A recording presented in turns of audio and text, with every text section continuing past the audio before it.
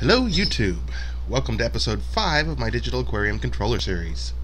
Today we're going to look at the build for the AC power control systems. Right off the bat here, I want to provide a warning. Household line current is no joke.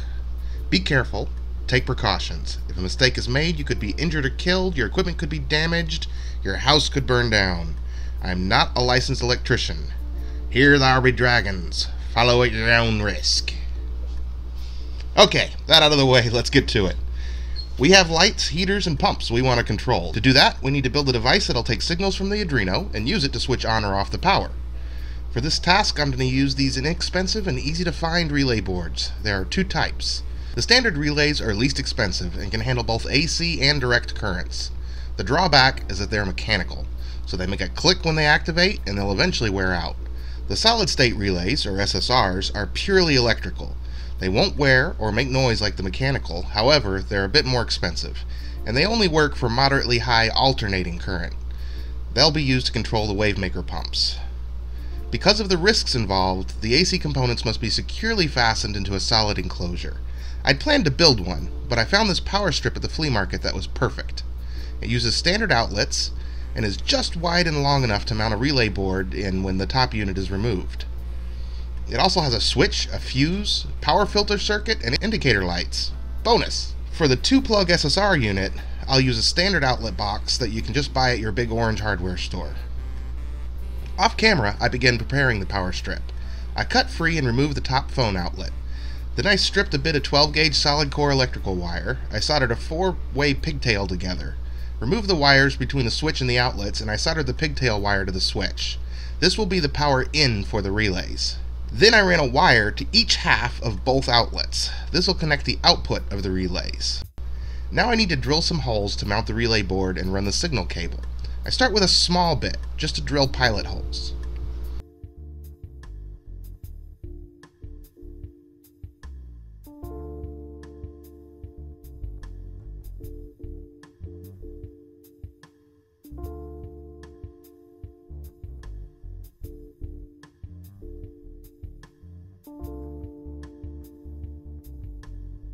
Then I move up to a bit just slightly larger than the mounting screws. I've fitted the relay board with PC-style plastic standoffs. This is what the screws will connect to.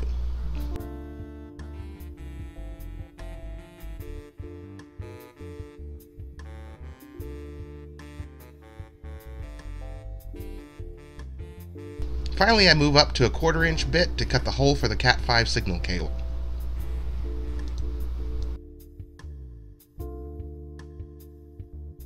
I hot glue a piece of plastic in place to cover the open holes.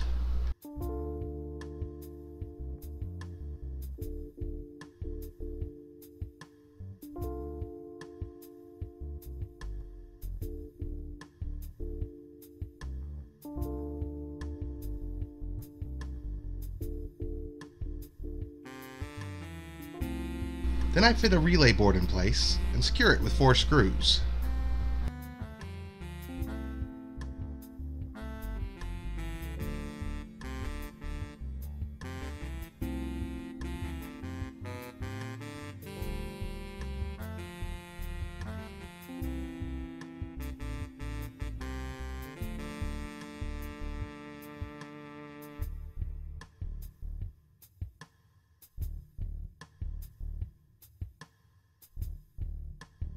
Now I connect the power lines to the relays. The black wires are the power feed. They connect to the center screw of each relay.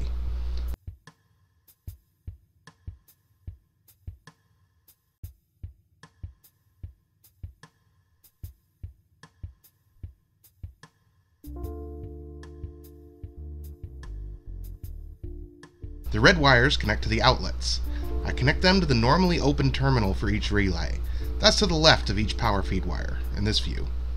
Connected in this way, the outlets will be off, unless I turn them on with the controller.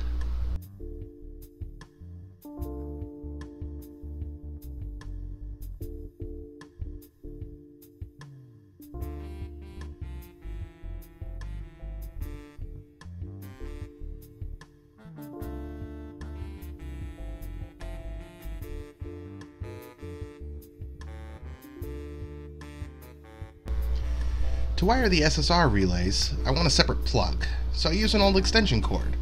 I cut it a few feet from the plug and strip the ends. Then I cut 4 sections from the scrap to use as jumpers, stripping each of them also. Finally, I note and mark the wire that connects to the fat prong on the plug. This is the one that I'm going to switch.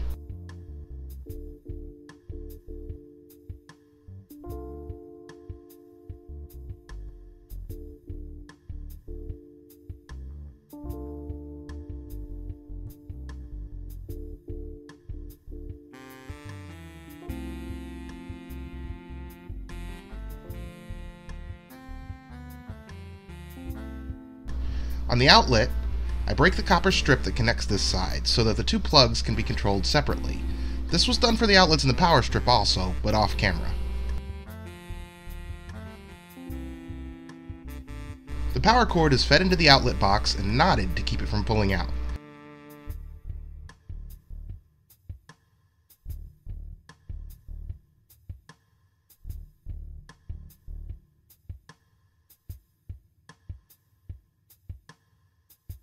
Then I connect 2 shorter wires to the marked wire of the power cord and make a pigtail to feed power to the relays.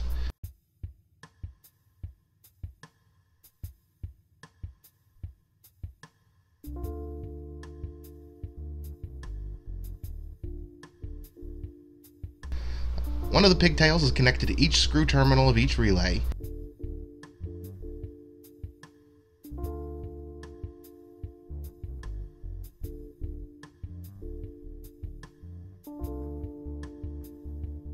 And then I bolt a second wire to the remaining terminal of each SSR.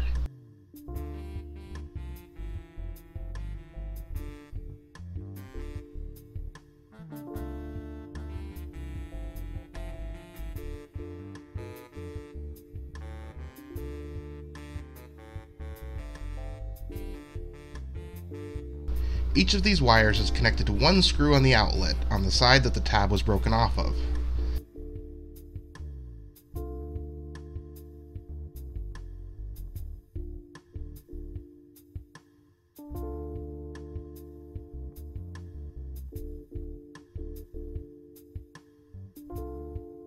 Then the final wire from the plug is screwed to the other side of the outlet.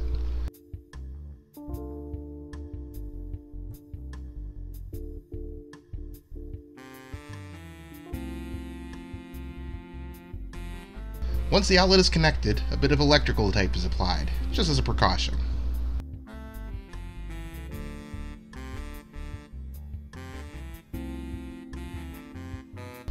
Now to connect the signal wires for the SSR.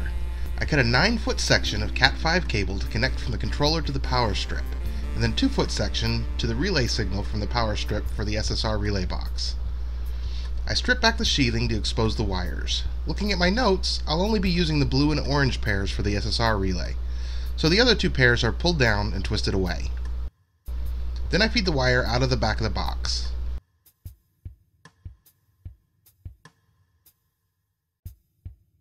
Free up the 4 wires and strip about a 1/4 inch of insulation off of each.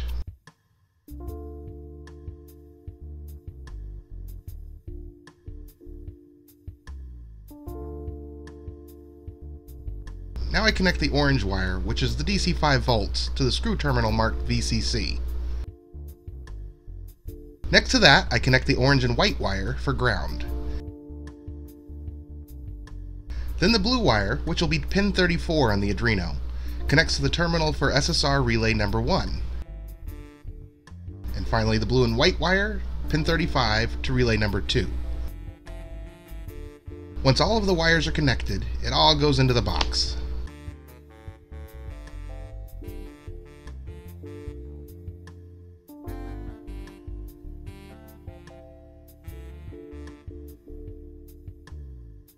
Screw down the outlet and then add the plate cover. This component is done.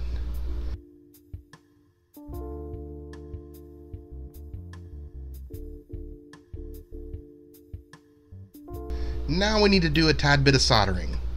Here you see my nifty soldering station. It was a birthday present from the family. They built it for me. The link to the video that inspired them and directed them is in the description. Check it out. Back to the soldering. The blue pair of signal wires need to bypass this power strip and go straight into the SSR. And the orange pair for 5V and ground needs to go to both components. So here I connect those as needed, tethering the long and short sections of Cat5 together.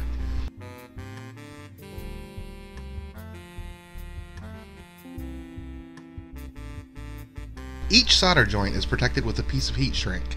Then the whole cable is secured with a few larger pieces.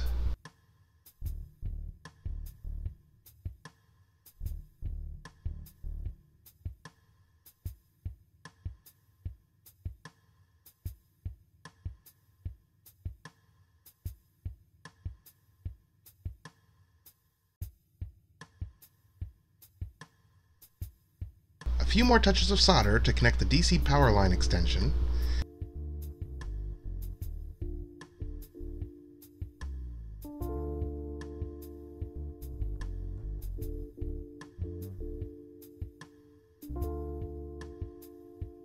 Then one final large piece of heat shrink, and this cable is ready and looking good.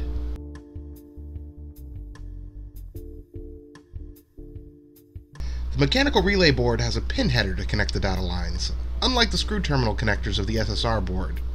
So I crimp pins into each of the wires. I covered this process in detail back in episode 3.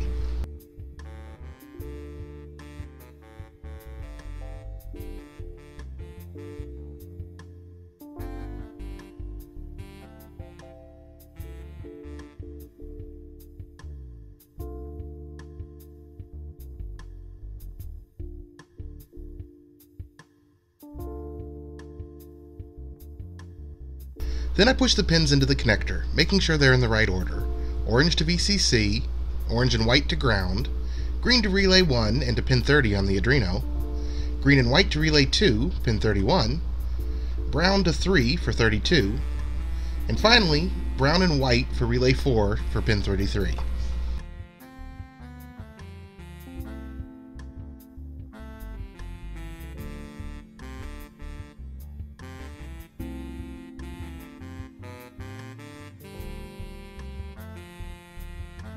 Once the connector is all set, I plug it into the board.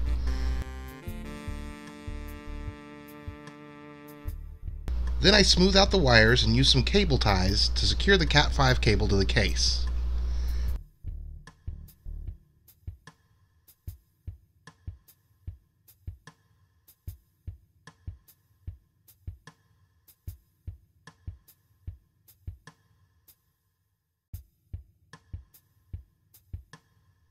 I bolt the power strip case back together, and now it's time to test.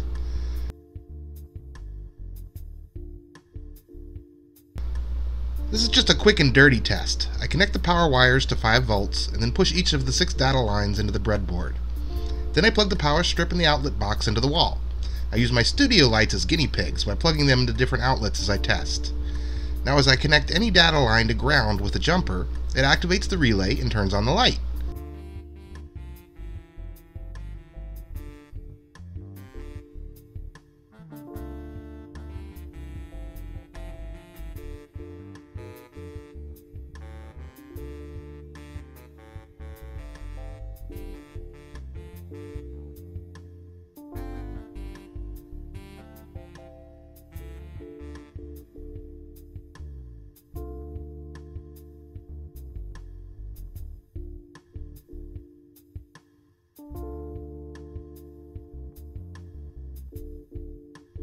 Everything checks out. Woohoo! Finally, off camera, I add the connectors to the end of the data line I was just testing, so it can connect to the distribution board that I covered last episode. All done. I hope you found this useful. If you like this, please click like and subscribe to see more. Until next time, thanks for watching.